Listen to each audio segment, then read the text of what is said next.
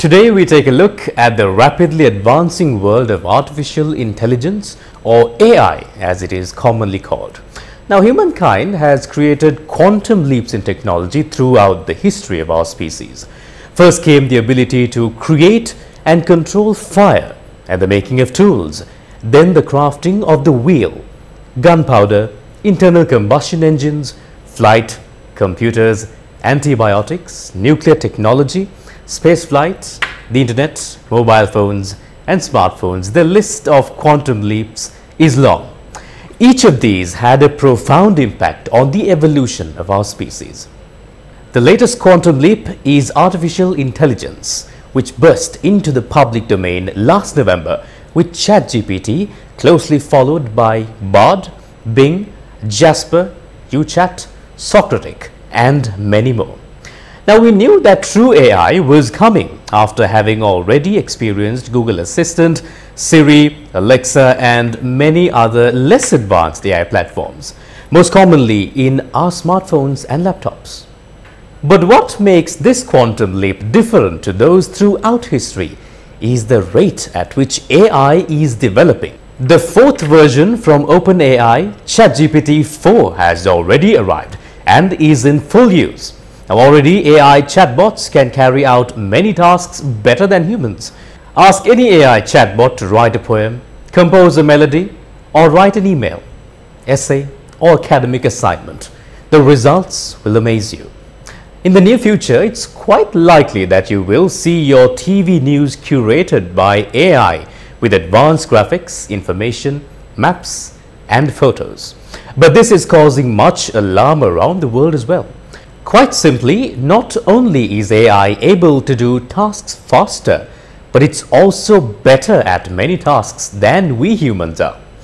Many people in various professions are nervous that they will lose their jobs to AI-generated avatars, including journalists, academics, and, ironically, software programmers as well. IBM announced this week that it expects 7,800 of its 288,000-strong global force to be replaced by AI. The uncertainty over the uncontrolled advancement of AI by companies whose sole aim is to make profits has meant that AI is so far unregulated. Now, Italy has actually tried to ban AI but hasn't been able to practically implement the ban. Scientist Dr. Geoffrey Hinton, widely hailed as the godfather of artificial intelligence, this week warned of the growing dangers of AI, saying AI chatbots were quite scary and that AI would soon be more intelligent than humans. Hinton said that he now regrets his pioneering work on AI with Google. Just last month, almost all of the leading brains in the ICT world, except for Microsoft, called for a slowdown in the advancement of AI until proper controls can be implemented. But that hasn't happened. The genie is already out of the bottle, and we can only hope that it's not Pandora's box that has been opened. But many view AI as a godsend that is already making life easier. Google CEO Sundar Pichai is one of them, which is why Google is going full stream ahead to develop its own AI platform. He's not alone. Millions of people, from students to secretaries, are already using chatbots to compose everything from emails to theses. Speaking of composing, the music industry is already using AI to compose both music and lyrics. Now, it won't be long before an AI-generated song wins a Grammy. Perhaps more immediately relevant are the practical challenges posed by AI's ability to mimic existing work. Now, this is likely to lead to an enormous amount of confusion and legal issues, as laws regarding copyright, trademark, plagiarism, and much else will need to be advanced very rapidly to keep up. A couple of weeks ago, the mayor of a small town in Australia filed a lawsuit against OpenAI after ChatGPT incorrectly stated that he had been convicted of bribery. Is Sri Lanka ready for AI?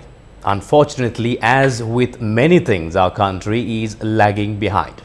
But Sri Lanka's government has recognized the importance of AI and last week promised to invest 1 billion rupees in AI development. What we do know is that the biggest names among the world's tech companies are investing billions of dollars in the development of AI. From Elon Musk to Bill Gates, they are talking about the wonders of AI. The world as we knew it has changed drastically. We hope for the better. We at Newsfirst take pride in being on the cutting edge of new trends and technology and are doing our own experiments with AI, which some of our eagle-eyed viewers may have noticed. Here's our very own Christine Senaviratne to tell you more about it.